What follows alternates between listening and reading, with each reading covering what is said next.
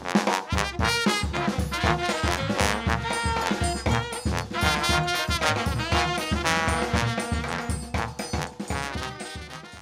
right, hello Netroots. Looking good out there? Okay, so we know that the Netroots is not anything much without the grassroots. So I want to hear it for this room full of community organizers, union members, educators, activists, public interest lawyers, and policy wonks who go out there each and every day and take on the predatory profiteers who would tear down our democracy and public institutions for their personal gain, not on our watch. My name is Helen Gym, and I'm an at-large city council member in the great city of Philadelphia. I'm also vice chair of Local Progress, which is a network of local electeds in small towns and big cities all over this great nation that is going out there and taking on the big issues and restoring our faith in government and politics. But I come to you first and foremost as a mom of 3 kids that I raised in the Philadelphia public schools, a daughter of immigrants, a former teacher, and a 20-year community organizer in a city that still labors mightily for racial and economic justice. We're the poorest big city in this nation, but we know that poverty and inequality don't happen to us by accident. They happen when our legislature fails to fund our public schools equitably. When we create policies of overcriminalization and mass incarceration that start at the earliest ages. When we grant tax subsidies indiscriminately to the wealthiest corporations, then cry poverty when it comes to healthcare, housing, transit, and our schools. But that's why I spent my life not in just politics, but in building movements that create the capacity for us to get change. I cut my organizing teeth in Philadelphia's Asian American communities, defying mayors and developers that would seek Chinatown land for publicly funded stadiums and casinos.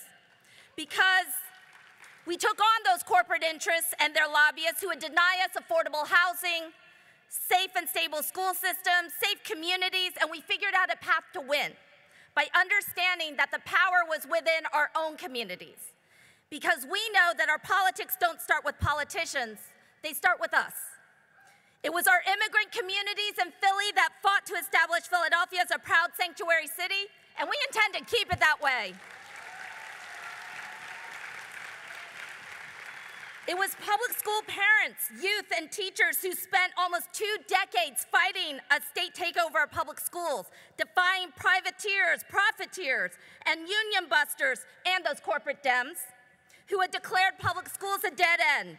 We took on a Republican governor who took out $1 billion out of our public school system, and we got up and we organized. When the state takeover body closed down 24 public schools in one single school board meeting, we mourned and when we got up and organized. And in 2014, when the GOP was winning all across the country, that was the coalition that defeated that Republican governor who was the face of those budget cuts. We threw him out.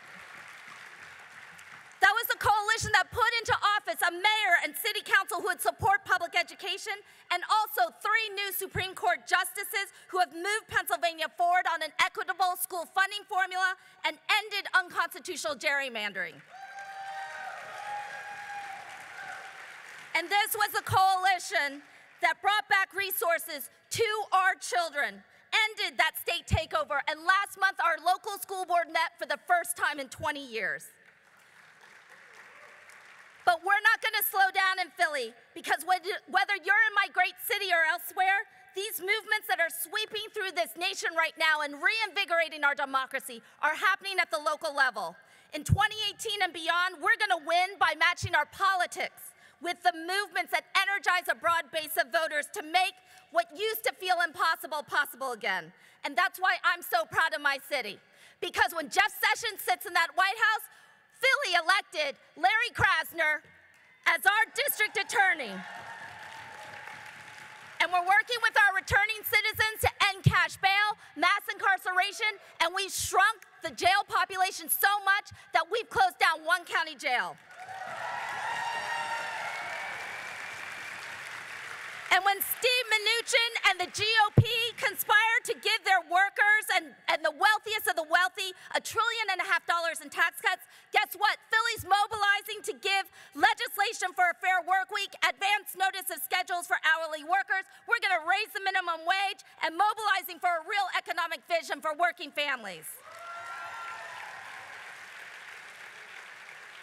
And when Ben Carson is lost on an elevator somewhere, or out shopping for a new sofa, Philly responded by establishing a legal defense fund for immigrants facing eviction. We're going to fight for affordable housing. So I want each and every one of you to meet the people I've worked alongside with, who uplift our public schools, our neighborhoods, and our communities, our youth, most of all. I want you to see everybody in my city who's embraced the radical love and revolutionary spirit that makes me so proud to represent Philadelphia on this stage. And that's why I am so proud to announce tonight that I will welcome you to Philadelphia for next year's Netroots Nation Convention.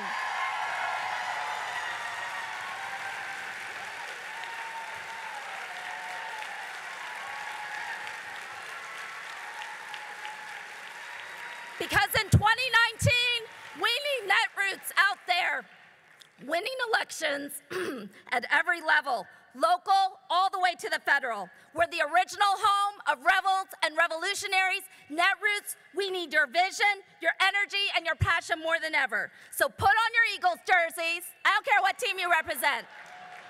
Whet your appetite for justice with a side of cheesesteaks and soup dumplings. And let's get ready to make some noise in my hometown. See you in Philly in 2019.